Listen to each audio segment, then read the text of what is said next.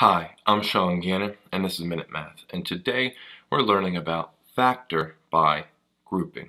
Minute Math, when you need help you use Minute Math.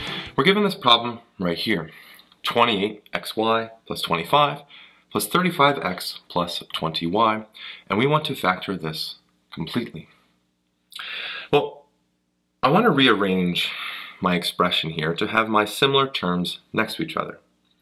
So I'm going to write down this 28xy, but I'm going to bring the 35x over because they both have an x in them. Bring down now the 20y, and then I'm going to bring over the 25. Okay? And you get better at making a good guess on where you need to rearrange these things as time goes on. Well, we have 28xy and 35x. 7 goes into 28 and 35, and x goes into both of these as well. So if we pull out a 7x, we're left with a 4y plus a 5. We're going to do something similar with the next two numbers. 20y and 25 both have a 5 in them. We pull out a 5, and we're left with a 4y plus a 5 here. So where do we go from there? Well, we have 4y plus 5 and 4y plus 5 both here in both parts.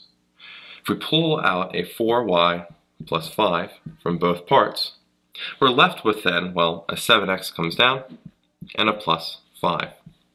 And we actually have our final answer, 4y plus 5 times 7x plus 5.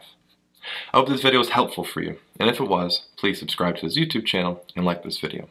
This helps us make more free math lessons for you and for everyone else. So as always, thanks for watching. Minute Math, when you need help you use Minute Math. Minute Math, when you need help you use Minute Math. MinuteMathTutor.com